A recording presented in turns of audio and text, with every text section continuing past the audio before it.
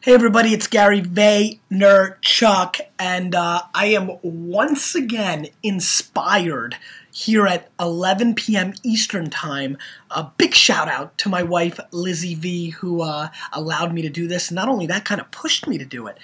She believed in this thought, and I thought it was exciting. I just twittered something out, and that's where I'm going with this, which is the big debate that I'm willing to raise right now, and I'm asking a lot of people, which is that, is Twitter quickly stealing an enormous amount of Facebook, and at the end of the day, a better and bigger app, something that people would find preposterous, is now starting to look very real to me. The quickness of Twitter is such a factor. The instant gratification. The world is moving so quickly that the fact that we can get that response so quickly. Look, AOL Instant Messenger still around and strong, right?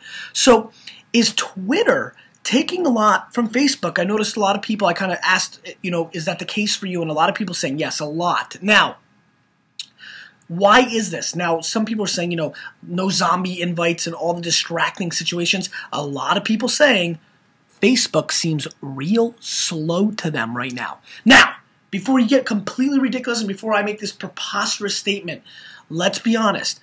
Facebook has feeds, right? They've got a lot of money, right? They've got obnoxious talent. Big shout out to Dave Morin. Follow him at Dave Morin on Twitter. They need to figure out how to make their feed mechanism a Twitter clone. Like flat out. They need to figure out how to make their feed situation a subset of Facebook, something that's quicker, better, more instantaneous, and we need to be adding each other on Facebook, or I think Twitter and things like Twitter are really going to start taking more and more and more of the market share as mobile becomes far more important. Simplicity is going to be important, and I think the simplicity of Twitter's mobile application is dominant. I don't know. This is really, it just kind of hit me as I was dealing with it. Once you get on that speed of what Twitter does, and that allows you to interact quickly and more efficiently, and that's really what we want. I mean, we love to play Scrabble, and there's a lot of things we like to do, and there's definitely that place to go. But that's kind of like going on vacation. Do you understand what I'm saying? We spend a little bit more money on our house than we do on our vacations. So it's just an amazing time where things seem and can come from anywhere. And I know we're off the big high of South by, and Twitter always gets a big push from there. But I think as Twitter starts getting into mainstream world, because don't get it twisted, nobody knows what Twitter is. We do. You're watching right now, you do, but most people don't.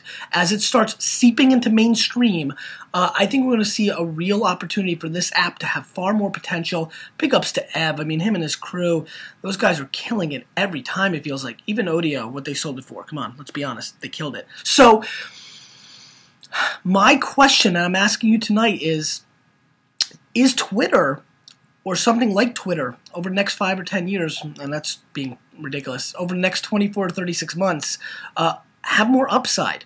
And more importantly, are you like me and you fully expect Facebook to adjust to this changing scenario, because it's always changing scenario, and adjusting their feed mechanism to look and act and feel a lot more like the Twitter experience?